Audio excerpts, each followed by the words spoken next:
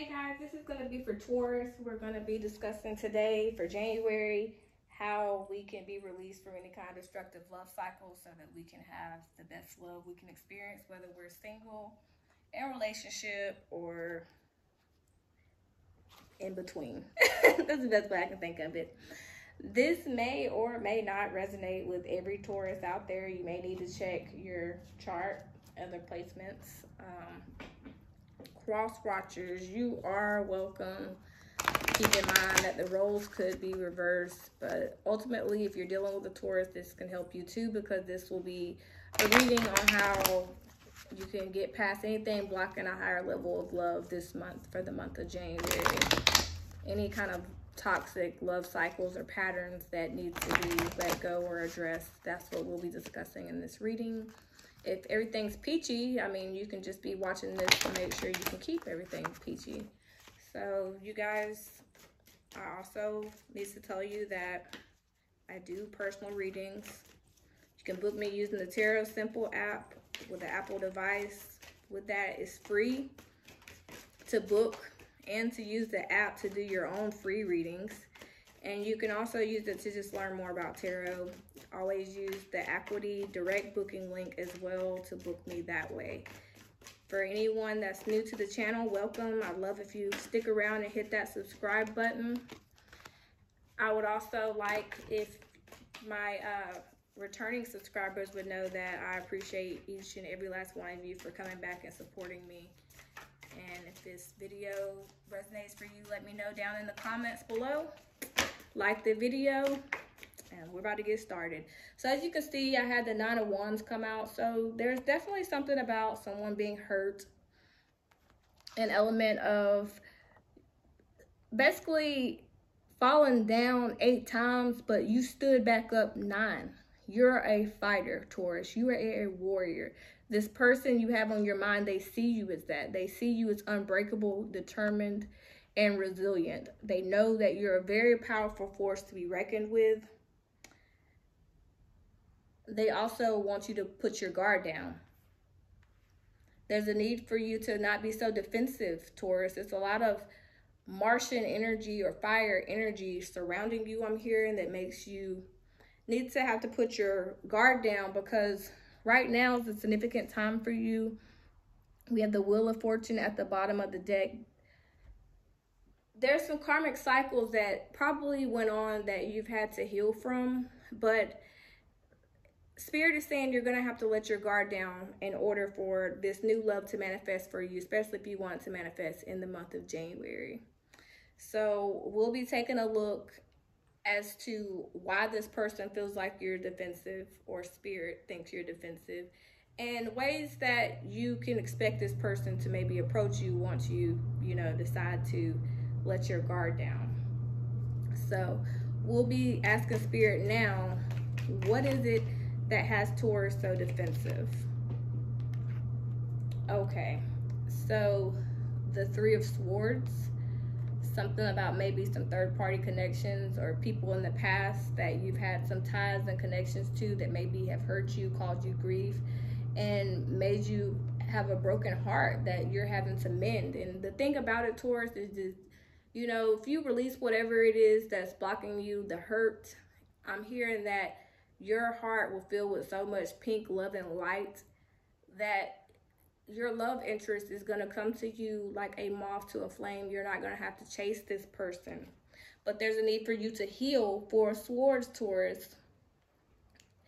Get back, maybe do some yoga, meditation, anything that could really bring you back down to center. There's a need for you to ground, because you're all up in your head, Taurus, and it's about some people in the past, maybe 2 significant, 3 significant people that could have hurt you deeply, and you're trying to get past that so that you can let your guard down. But I'm hearing you just need to pray, meditate, do whatever it is that helps you release any energy that is blocking, because if you do that, 8 of Wands, communication, movement is coming in from someone.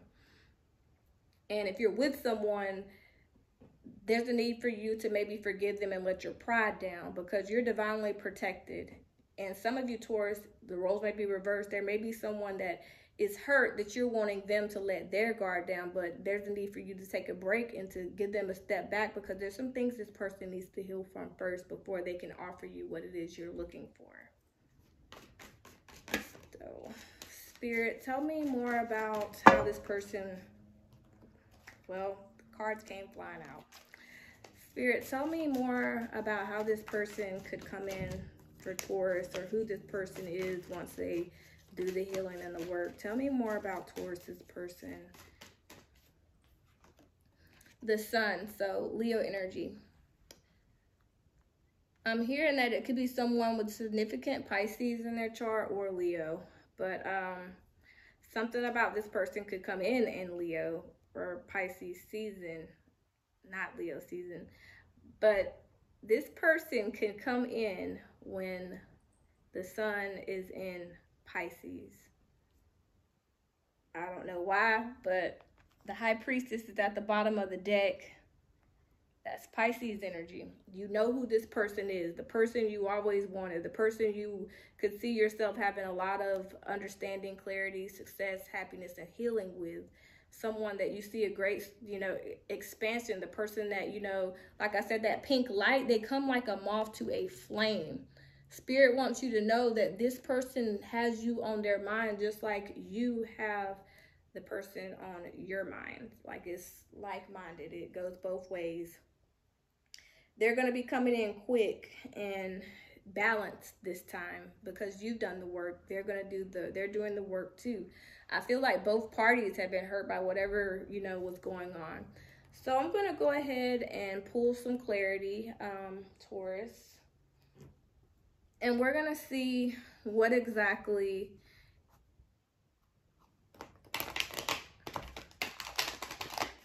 you and this person need to be discussing if they come in January. It doesn't really seem that they're going to come in, Taurus, in January. It's seeming like you need to do some work on your own to heal in order for this person to come in. So really, Spirit, tell me what Taurus, Sun, and Rising, or Venus, or cross watchers can be doing or looking to do in order to help manifest this love, this Sun moment in the future. What is it that Taurus needs to do to let their guard down and heal in order for this to happen? So the Eight of Swords, you need to release yourself from any self-sabotaging thoughts that make you feel like you're not worthy, or that is not serving your higher good, that could be holding you back from something or someone, because you're in the Devil energy, Capricorn. Right now, you are mentally contained by your ego, and it's a need for you to silence it and release yourself from it, because what you're perceiving mentally is not what's really going on. You're more free than you let yourself believe, Taurus, and it's time for you to get over that and get out of that. Come back and clear your mind, Taurus. Do whatever it is you need to do by the safest means to find peace. Spirit, tell me what else Taurus needs to know about this person. Tell me what else Taurus needs to know about this person. What is it that they will be doing in January towards Taurus, if anything? Can you tell me? So, the Tower, Mars energy, Scorpio, and also Aries. The Hermit, Virgo energy. Queen of Cups, water energy, Scorpio, Pisces, Cancer. The Three of Pentacles, and the reverse,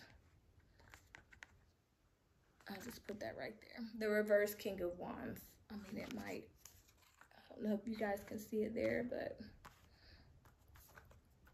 So what you can expect from this person, Taurus, that was in reverse, is that in the future, they're not going to be making any moves in,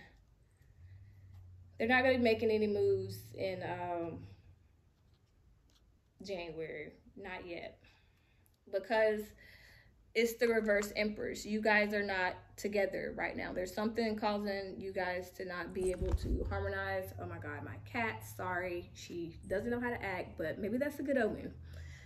So there's something about there being some kind of creative block that's creating this from becoming anew.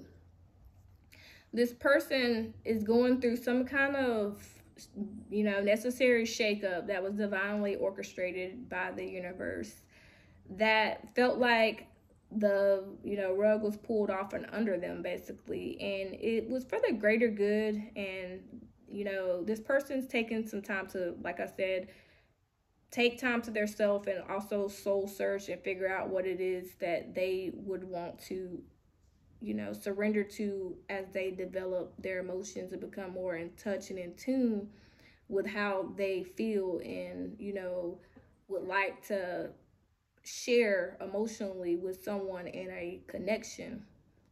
Queen of Cups, this is somebody that may be very intuitive and empathic. They may even, you know, feel your presence, and it's like they're willing to work things out with you, and they want to, you know, have like a family dynamic with you where you guys are like a team. But this person's not, they're missing in action right now. They're not here. You guys are not in union, and they know it, but they do care about you deeply. But there's some things that they're taking time to heal from as they take time to themselves to get things in perspective, because they know there's some things that they need to work on in order to, you know, heal, because there's something about them being emotionally undetached or emotionally unavailable to you as of right now, but it doesn't change how they feel. They can't take the action, and we can see why they're not able to take action with another clarity deck. Spirit, tell me why this King of Wands, fire energy, not Scorpio, but Aries, Leo, Sagittarius, why is this person not able to make any moves towards Taurus at this moment? The Death in reverse, Scorpio energy. So I know I wouldn't stand Scorpio for nothing. Bottom of the deck, the Eight of Wands. It's because they're avoiding the inevitable. They're dragging their feet for some reason, because they're still processing this shakeup, this Tower moment. They're still going through it. They're not done with it. There's some things that they may even be not able to handle right now in order to do the work. But there's something about them. Yeah, they're conserving their energy. They're not putting any time, effort into this because they're not able to. They do want an Ace of Cups with you, but there's something about an element of them having to hold back and, you know, not let go of something or someone in order to have new love with you, because they want it, but there's something that they have to take care of first. They haven't completely healed and transformed. I'm hearing their spirit work is not over. They're still having to, you know, basically, the universe is still blocking this person. This isn't even this person. This is above you and this person, Taurus. It's not time yet. Remember, at the bottom of the deck, one of these decks, there was that Wheel of Fortune. I believe it was with this. It's divinely orchestrated for you guys to both still handle some unfinished business with healing. So what we're going to do now, we're going to pull some Moon Manifest cards, any additional messages that Spirit can offer Taurus or anyone dealing with Taurus, Sun, and Rising Venus, what they can do to release any destructive love blockages or cycles from their reality for the month of January, so that they can experience their higher love. So what just popped out, Taurus, was be proud of yourself. Last quarter moon in Taurus. So I feel like you're going through the last phase of your chapter before you and this person are able to be together. You've been doing a lot of work, Taurus. Bottom of the deck, full moon in Taurus. Detoxify. There are things you are having to remove from your life. It goes back to, you know, this Four of Swords and also this Hermit energy. You and this person are having to detoxify and heal from some things that are past love blockages that I'm hearing, and maybe some that you caused together.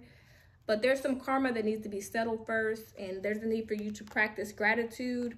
Last quarter moon in Sagittarius, be thankful and grateful, because when you're in the frequency of gratitude, you're in the frequency of able to receive whatever it is that you are grateful for and want. You're just in the vibe of receiving. There's a full moon in Scorpio. Breathe through the tension. So you and this person may be at odds, but there's a need for you to breathe and find peace, Taurus, no matter what, because you doing your end of the work helps this person be released from whatever they are needing to work through as well. So team effort.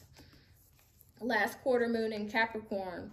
Leave the past behind. And I think I've been saying that, the past emotions and detoxify. Those are your messages, Taurus. I'm going to give you some real ass messages too to close out. Any kind of advice Spirit could have for you whenever you do talk to this person.